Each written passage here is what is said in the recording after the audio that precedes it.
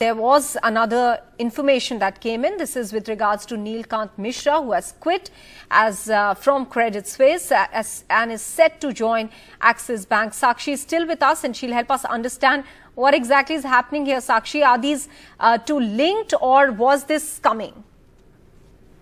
All right, too soon to say that, Maha, but now amid all these concerns and all these worrying updates, and as per reports, a veteran of 2 decades at the Swiss bank, Neelkanth Mishra, has quit from Credit Suisse as co-head of Asia Pacific strategy and is set to join Axis Bank. Now, this is in line with Axis Bank's fresh plans to bolster various businesses, including wealth management and investment banking.